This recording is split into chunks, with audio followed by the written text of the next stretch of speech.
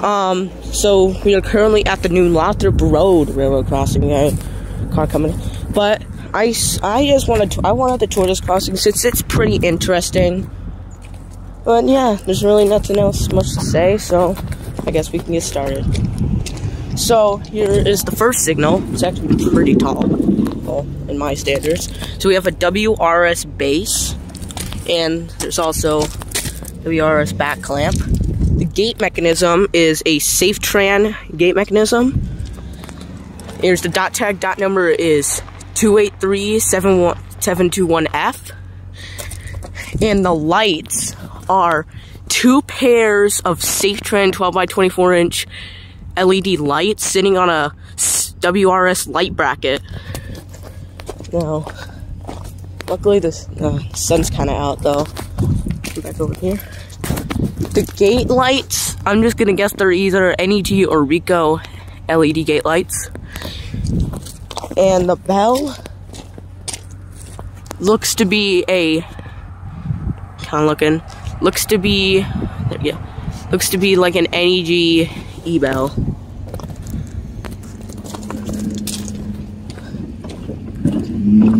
So we got no trains coming. That's the first signal. We're gonna head across. The crossing is all wood. Now here's the second signal, which is pretty much exactly the same. WRS base. Here's the back. We'll come over here. Gate mechanism is a SafeTran gate mechanism.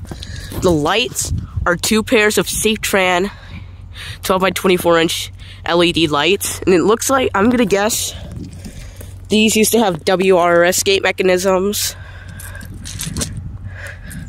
and 8-inch incandescent lights, probably WRS, and sitting on a WRS light bracket. Now the gate lights, I'm looking, they might be Ricoh gate lights, and the bell is another e-bell. It's coming over here. Here's track view. That way is heading west towards Durand, and that way is heading east towards Flint. Here's the relay case over there. Anyways, that's pretty much it. I just wanted to tour this crossing since it seemed pretty cool. It has some kinda neat equipment. You can see here's the crossing again. Anyways, I'll do it, and I'll see you guys in the next video. Peace.